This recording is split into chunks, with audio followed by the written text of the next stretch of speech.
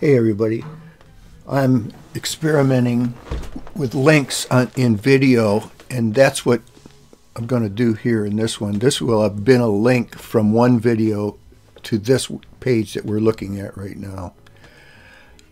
I wanted to do it through YouTube, and I could do it through another media, and I did do it.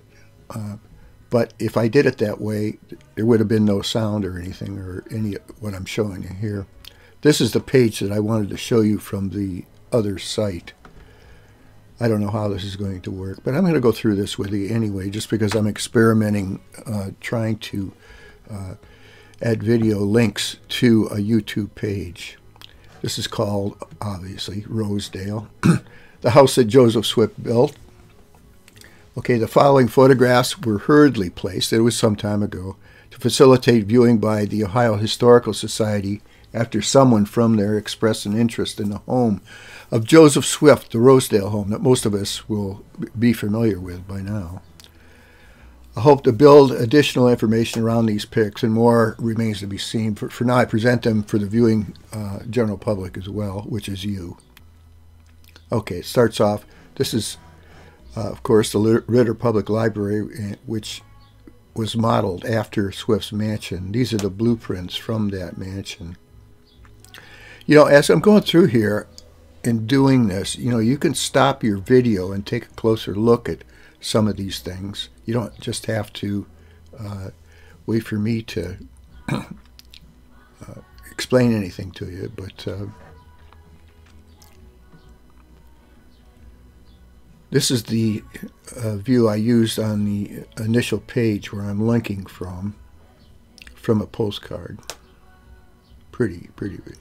This is a later time, as things weren't going so well. By that time, Swift had moved on in his life. They left, and it looks to me like it was abandoned even at this point in time. A lot of people went down there, kids and stuff like that, and took pictures and had picnics and stuff down here when the building was still there. I have diaries with people talking about them. Now, I talked about some of these pillars before, but you see this one right here? I think there's one like that down there. I'm not sure if I go back. Not sure whether that's a fence post or what it might be. There's another one right there. And I think some of those are still there.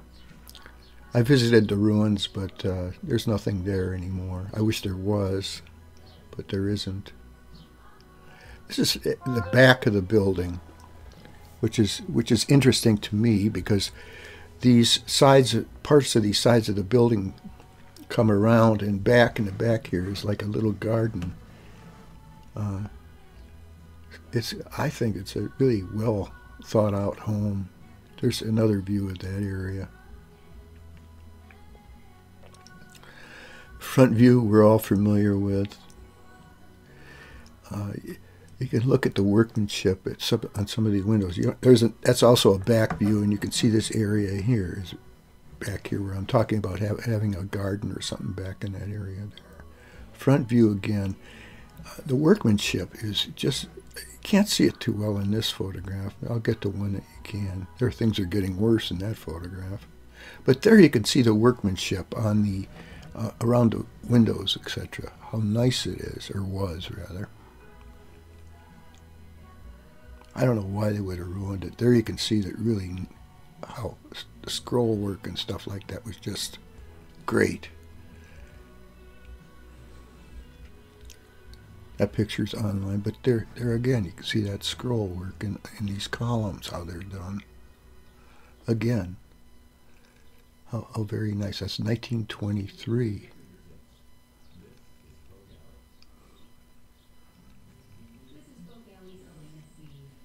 See the columns here, and these people were probably just visiting. I don't know whether maybe the home was still open at that time. I don't know. But gee, what a neat looking place. Okay, as I say, I'm testing this out just to see how it works. If I can make a link from my main video to this one on YouTube. So we'll see how that goes.